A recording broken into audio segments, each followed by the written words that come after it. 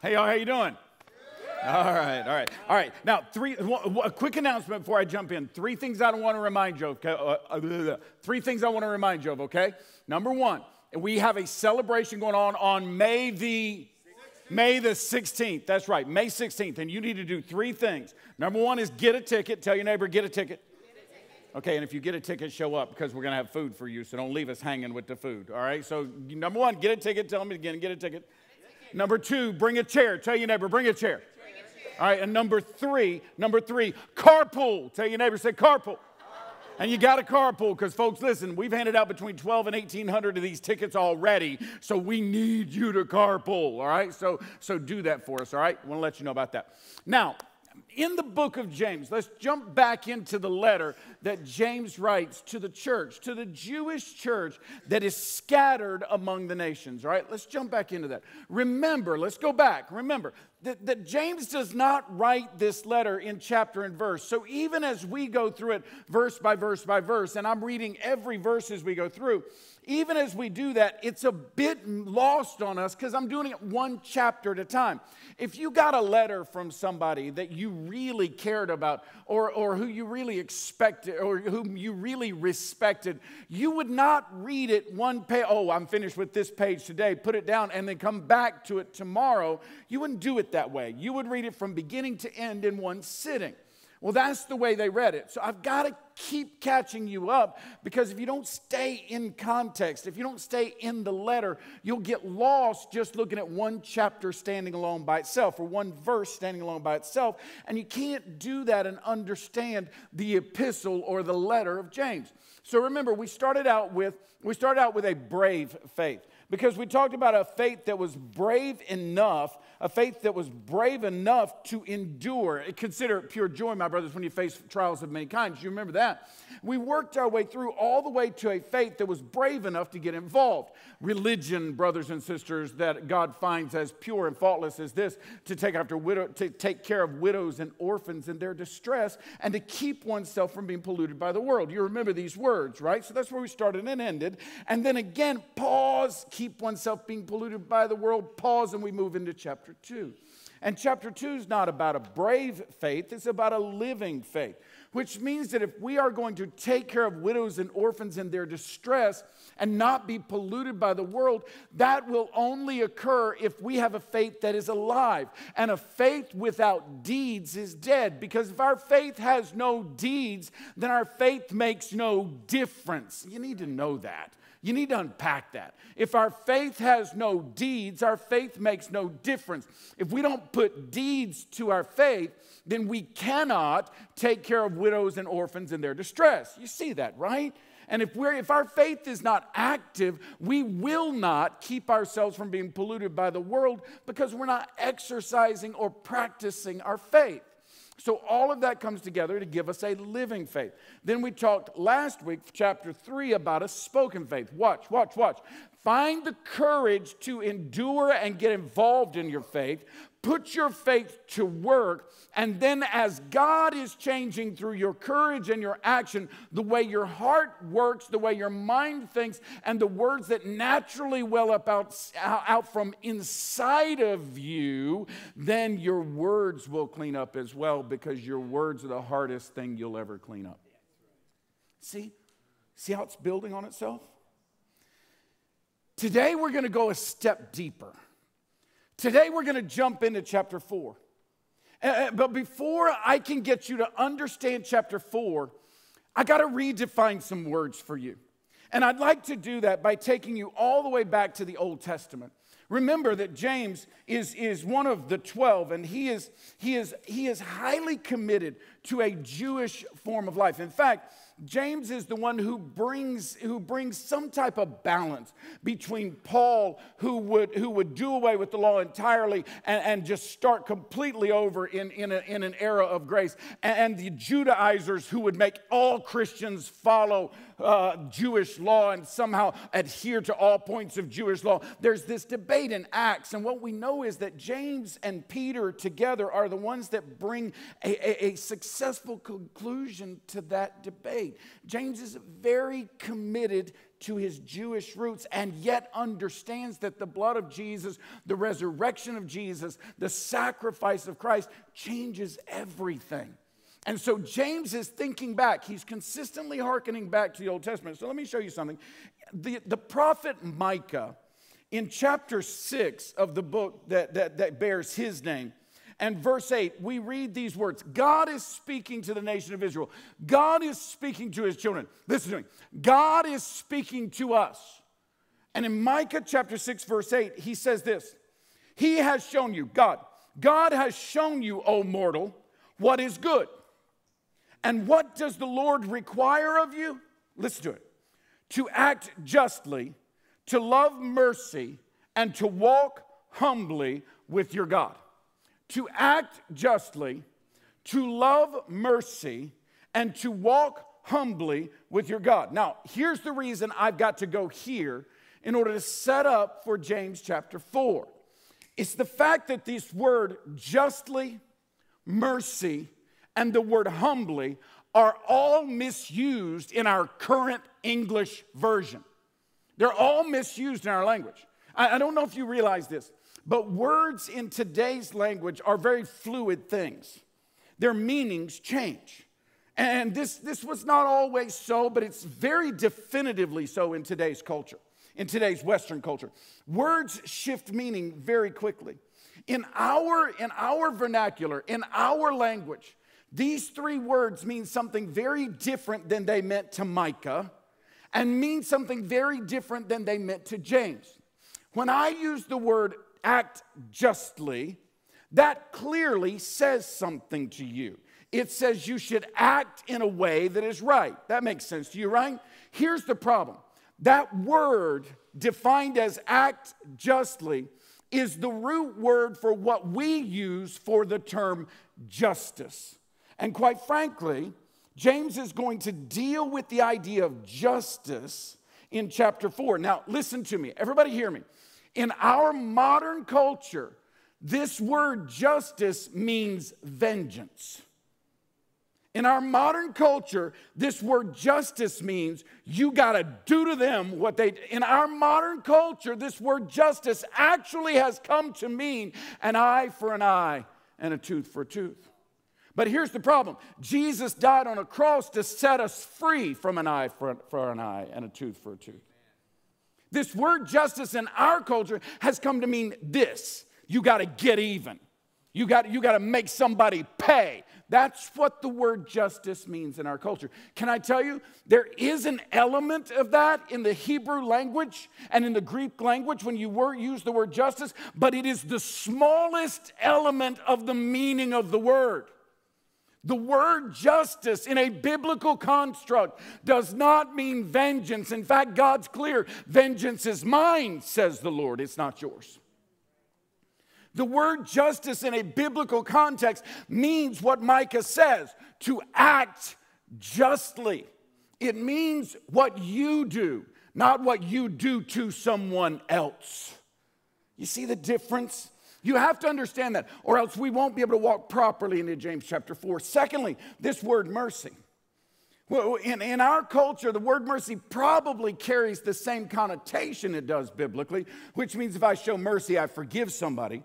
But it has a very different feeling to us than perhaps it did in the first century or in the Old Testament. Because the feeling to us of mercy is, if I show mercy, I have to lose. That's the problem with how we view mercy. We view mercy as saying, oh, it's all right. No bad.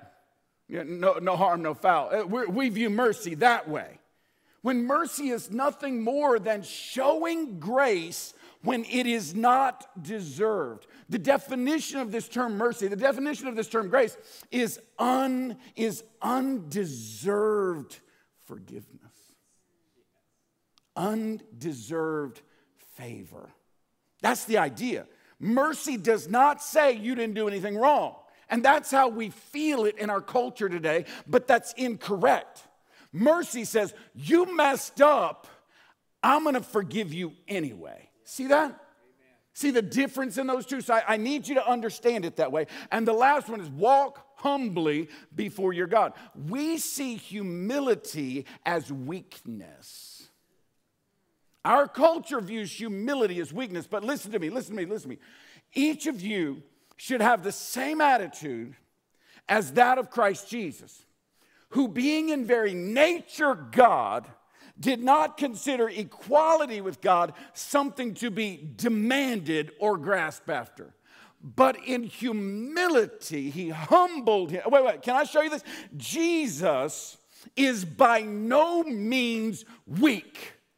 He is the creator. Listen, by dying on that cross, he won a war we didn't even have the ability to fight. Jesus is the definition of powerful. Jesus is the definition of strong. Jesus is the definition of in charge, and yet he showed humility. You see how we've misdefined all three of these? We have to understand them properly. So watch. Act justly. That has to do with you and your actions, not everybody else's. Love mercy. Love extending grace even and especially when it's not deserved. And walk humbly in strength, in power, but without demanding that you have a special place. Walk humbly before God. You understand those, right? Everybody's got that. Now watch. Let's go back to chapter 4. James chapter 4. Watch what he says. What causes fights and quarrels among you? Did you know that God is in charge of all timing? Did you realize that? Do you realize that this sermon was set for this weekend in September of 2014? I need you to understand that. I need you to know that this sermon, this chapter, was set to be preached on this day in September of 2014. Because I'm about to tread where angels fear. And I need you to pray for me, okay? What causes fights and quarrels among you? Don't they come from your desires that battle within you? Do you hear something echoing in your ears from chapter 1? When you are tempted, don't say God tempted you, for each one is tempted when you are dragged away by your own evil desires. See him repeating himself? Tie it right back to chapter 1. Quarrels and fights are caused by, they come from your own desires that battle within you. He's back talking about this again. Remember, it's not he's back talking about it, it's one letter. Don't they come from your own desires that battle within you? You desire, but you do not have, so you kill. You covet, but you cannot get what you want, so you quarrel and you fight. You do not have because you do not ask God. When you ask, you do not receive because you ask with wrong motives that you may spend what you get on your own pleasures. You adulterous people. Don't get mad at me. I'm going to say this in the context that it is in the Old Testament. You dirty skanks. And don't hear this as something I said to the women. All y'all. Sorry, all us. You adulterous people. Don't you know that friendship with the world means enmity against God? Therefore, anyone who chooses to be a friend of the world becomes an enemy of God. Listen to what he says. Or do you think that Scripture says without reason that he, God, jealously longs for the Spirit he has caused to dwell within us? What is that Spirit? Being in very nature God, did not consider equality with God something to be demanded, but humbled himself and took the very nature of a servant, the very nature of a human, and became obedient even to the point of death. I don't have it all in there, but you get the point. He yearns for that. He jealously longs for that Spirit to show through us. But he gives us, somebody say amen before I even read it. He gives us more grace. He gives us more grace. That is why Scripture says God opposes the proud, but shows favor to the humble. I need you to know that in our world today, I hear Christians constantly, all week. I was at a conference this week as the events in Baltimore unfolded. And Tina and I watched, ready to at any moment book a ticket and come home if we needed to. We watched as those events unfolded, and I heard people begin, the Christians, begin to cry for justice. And please hear me out. Please hear me out, okay? Don't turn me off when I start. At least hear me out. And if you don't like what I say at the end, you turn me off then, okay? But please hear me out. It breaks my heart when I hear Christians in that moment calling for justice. Justice, hear me. Please hear me. I understand what we're calling for. I understand what we're calling for. But justice won't bring peace unless the justice is applied individually to me. Watch. Let's move this backwards. Let's move this backward. To live justly, love mercy, and walk humbly. Watch. If I walk humbly, only in humility can I love mercy. Pride does not love mercy. I hear people sometimes say that folks that are in trouble, what we need to give them is pride. Not so. Pride is not the answer. Pride is the enemy.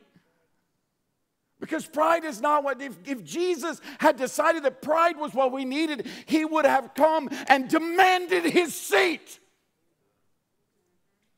He said he knew that humility was what was needed, because only in humility can we love mercy. Pride demands vengeance. But humility loves mercy. Watch. I want to show you something. If I could learn, and we'll talk about me, okay? If the shoe fits, you put it on, but I'm going to talk about me. If I could learn to walk humbly, then I could have the capacity to love mercy. Then I could have the capacity in my humility to act justly by looking at the moment and saying, this is truly wrong. Wait. Could it somehow be my fault? Maybe I'm not acting justly. And suddenly humility allows us to love mercy, which allows us to live justly and see justice as something that's about me, not someone else. And peace comes as a result. I know you may not agree with me, but I'm begging you to unpack what the Bible has to say about this. Listen to me.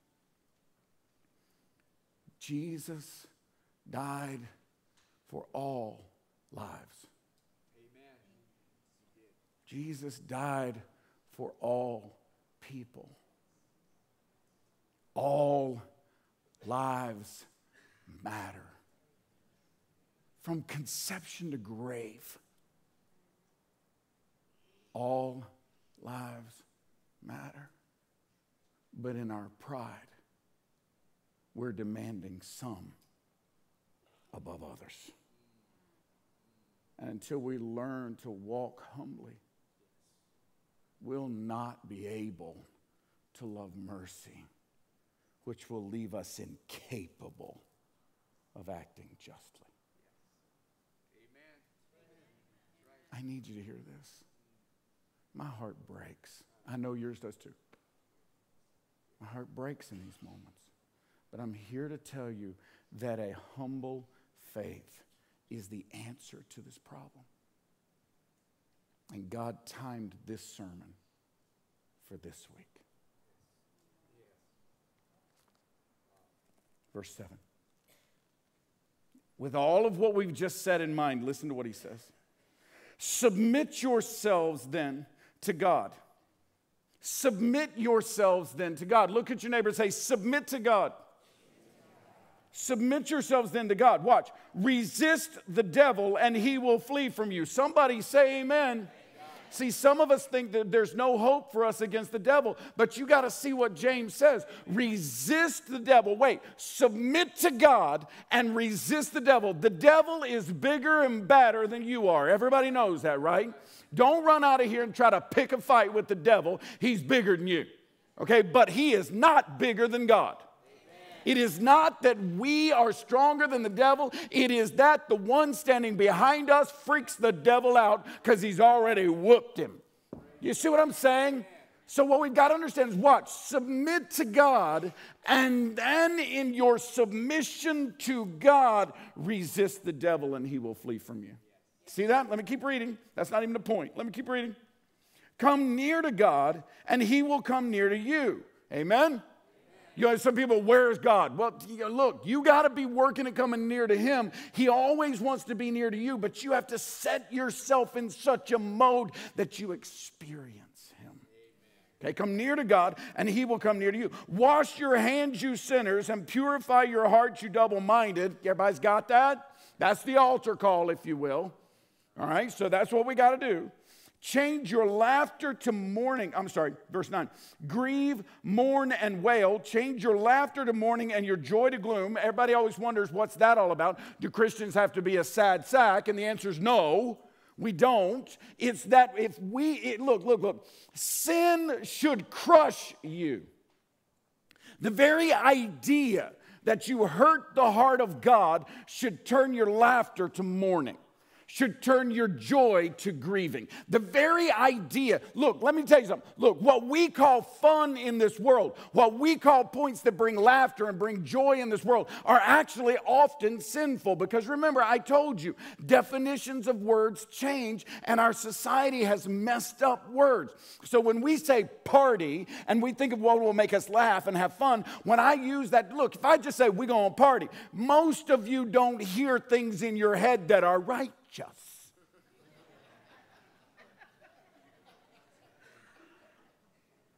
And so as a result, watch, what once we defined as bringing laughter should now cause grieving. What once we defined as fun should now cause mourning. You see this? See the juxtaposition of the two? Sin should crush us because it breaks the heart of God. You got to understand that. That's hard to live out. That's hard to live out. But I need you to have that in your head. I need you to shift your thinking that way. Keep reading, verse 10. Humble yourselves before the Lord, and he will lift you up. Say amen. Amen. Say it louder. Because I'm going to tell you something. We're always trying to lift ourselves up, and I can only lift me up that high. You see what I'm saying? In this screen, only this high. But you see what I'm saying, right? I can only lift me up so high. But God, how far could he lift me up? And if I want him to lift me up, all I got to do is humble myself. Oh, say amen again. That's good stuff right there. All right? Humble yourself before the Lord, and he will lift you up. I want to teach you something here. We must have, watch, we must have a decided humility. Let me tell you what I mean by this. Humility is chosen, it is not inborn. Okay? Humility is not what is natural. Yes, some people are born with more meekness than others. Some people are born quieter than others. But just because someone is meek and quiet doesn't mean they're not prideful. Because I know a lot of quiet people that are really prideful. You know, and so we got to understand. We got to understand meekness and humility are not necessarily the same thing. Quietness and humility are not necessarily. Look, you can be born meek, you can be born quiet. This is part of your personality, but nobody's personality is naturally humble. Humility is chosen. You have to choose it. Watch, look what he says. He says, verse 7, submit yourselves. That's a choice you make on your own. Watch, go back, verse 6. But he gives us more grace, say amen. That is why Scripture says God opposes the proud, but shows favor to the humble. Submit yourselves then. You see that? We have to choose humility. We must choose to be humble. It's a decided thing. It's a chosen thing. Amen. Our culture tells us that choosing to be humble is a bad idea. But how many times do I have to tell you that our culture's got this all messed up? Our culture leads us to hate one another. Our culture leads us to fight one another. And I'm not just talking about the events in Baltimore. I could be talking about businesses. I could be talking about business dealings. I could be talking about dating relationships. I could be talking about marriages. I could be talking about families. I could be talking about the painting on your mama's wall when she passes away and all the kids fight over it. Our culture leads us to fight each other and allows for it. And it's natural to us because our own desires cause us to go to war with each other. We don't have what we want, so we kill. We don't get what we want, so we fight. God says live in humility. And this humility, walk humbly before our God. I'm going to say it again. Will allow us to love mercy. And loving mercy will teach us how to act justly. You see it? Wow, I just keep reading. Decided humility. Now, keep reading. Verse 11. Brothers and sisters. You remember, we're in the same thought, so stay with it. Stay with the thought. Brothers and sisters, do not slander one another. Can I just say amen to that? Come on now. Do not slander one another. Can I tell you, the devil has a heyday with us because we spend so much time bashing each other, he don't even have to work hard. Do not slander one another. Anyone who speaks against a brother or sister and judges them speaks against the law and judges it. You say, well, then who is to judge? Listen to me. The judge is to judge, not you. And that may be, that I could apply that. I could apply that earthly. It's the judge's job to judge, not you. You say, well, I know what the right thing is. How you know? Well, I just know. How do you know? Did you research it? Did you go undo the crime scene? I mean, I don't care what it is. If it's a business dealing, if it's a relationship, whatever the situation is, you don't understand everything about another person. You can't. Nobody else understands everything about you. And when you stand in judgment on another brother or sister, quite frankly, the Bible says it, you stand in judgment against the law. And you judge the law. You say, what you're saying is, I understand this law and you're confused. And folks, that is so arrogant. I have a take on doctrine. I think I understand how God works in some cases. But I'm not about to tell you that your viewpoint on it, as long as it has a biblical base, is wrong. You know why? Because my mind is not big enough to encompass the reality of who my God is. And I thank God that He's bigger than my brain can comprehend. When you judge the law, you are not keeping it, but sitting in judgment on it. There's only one lawgiver and judge, the one who is able to save and destroy. But you, who are you to judge your neighbor?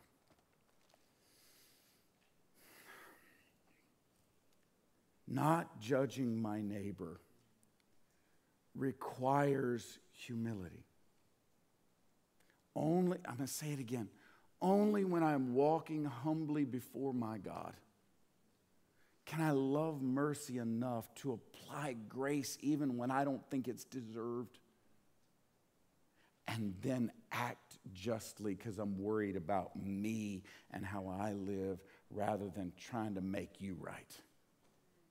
How many times in Scripture does the Bible teach this?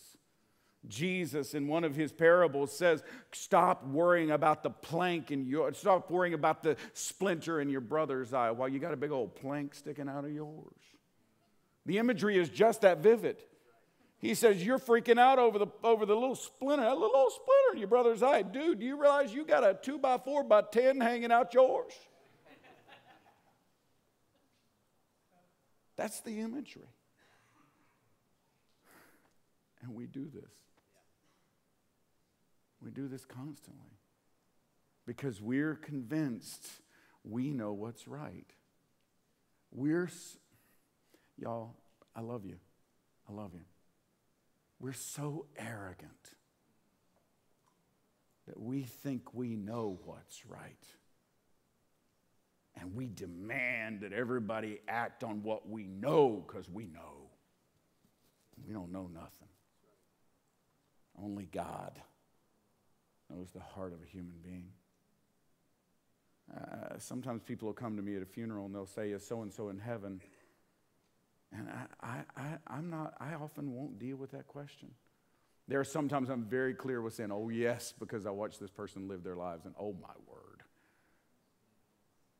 But often when they ask me that question, it's not that moment. It's the moment when the lifestyle or the last choices made you ask the question. My answer is always the same. I lean on the heart of a righteous and gracious and merciful God. Amen. I trust Him. I tend to think there's going to be a whole lot more people in heaven than some of us think. I tend to think some of us are going to show up, and I don't know, I'm hoping God will just redeem us and this won't happen. But if He doesn't, the first thought in our mind is going to go, oh, He got here. Oh, my word, that must have been a deathbed confession.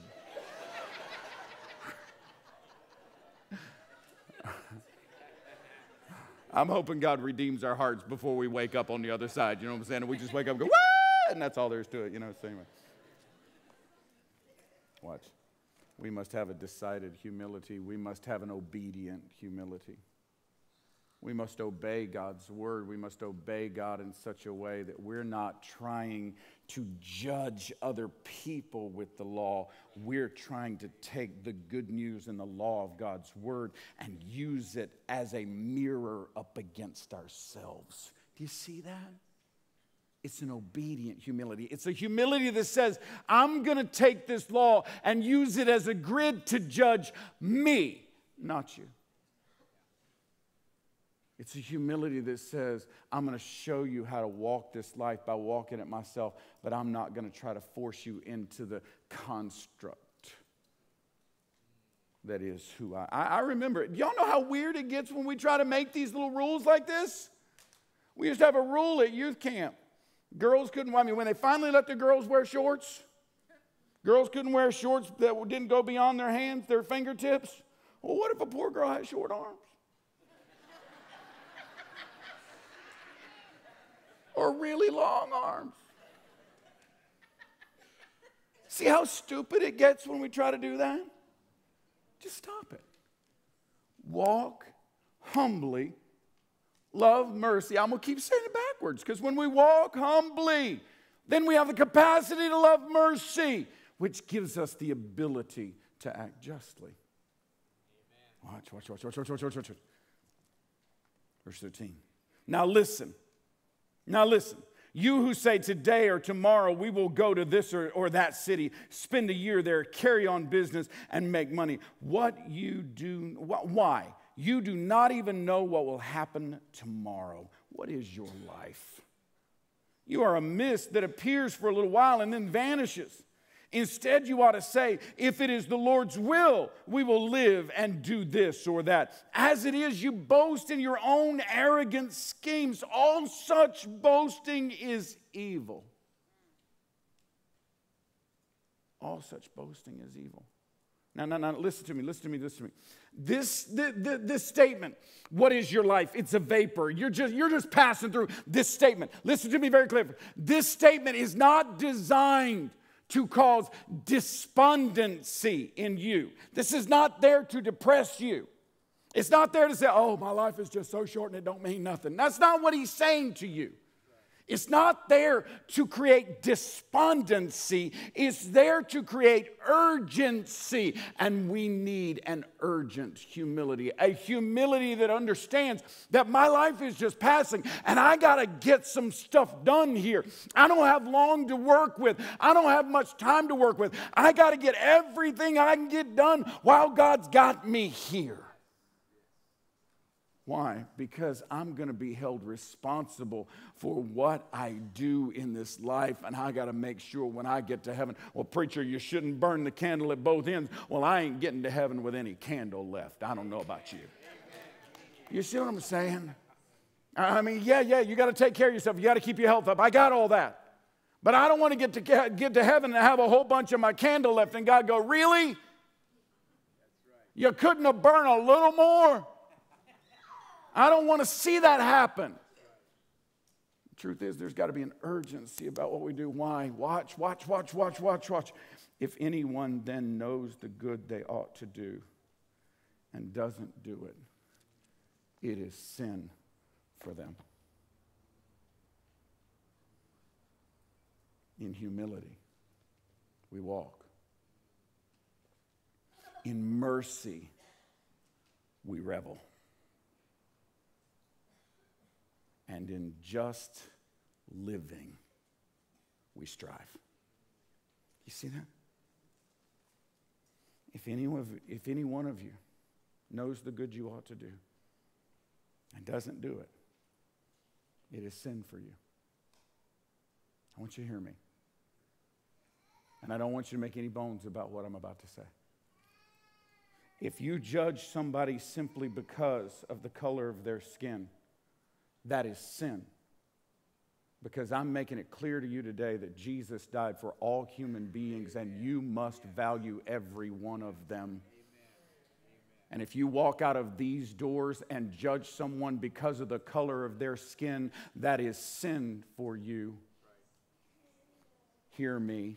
Make no bones about what I'm about to say. If you judge someone and their heart because of the uniform they wear or the badge they stand behind, that is sin for you. Because I am here to tell you today that God puts authorities up and brings them down. The Bible's clear on that. And we must not judge someone because of the uniform they wear or the badge they stand behind, nor must we judge someone because of the color of their skin, nor can we judge someone because of the size of their bank account or the beauty of their car. All such boasting is evil.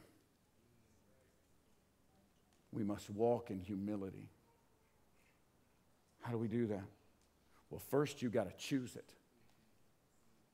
You got to choose it. And I'm not talking about a humility that is weak. Look, if humility was weak, I would struggle all day with it. Humility is not weak. It just understands where its limits are. We must choose it. We must obey the law ourselves in humility. Humble enough, watch, to submit myself to the law of God.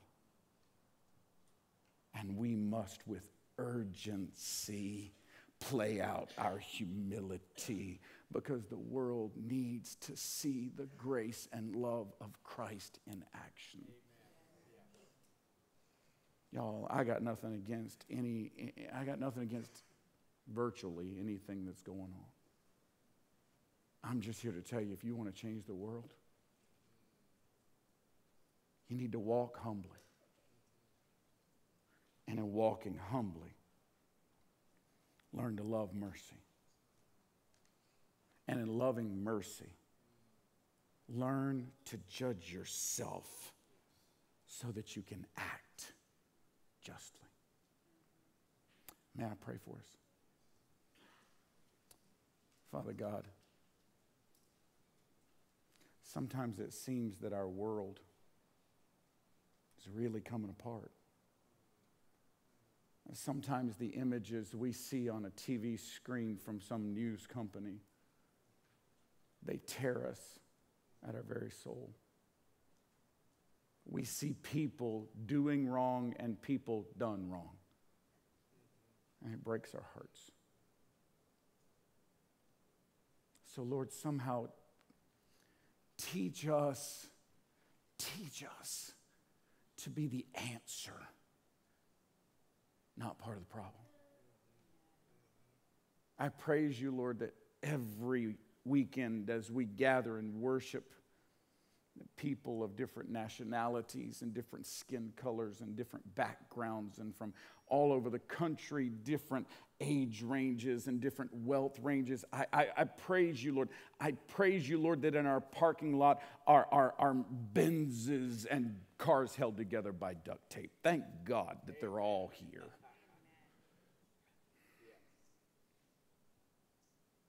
Now teach us to walk humbly. Not just in here, but out there. Teach us to love mercy even when it's not deserved because we didn't deserve it from you. Not just in here, but out there. And teach us to submit to you so that we might act justly and use the law as a measuring stick for ourselves instead of trying to measure up everybody else. Let us choose humility. Let us be humble enough to obey. And let us urgently apply the humility you've given us. And we will give you praise. In your name we pray. Everybody said? Amen. Amen. Thank you, Pastor.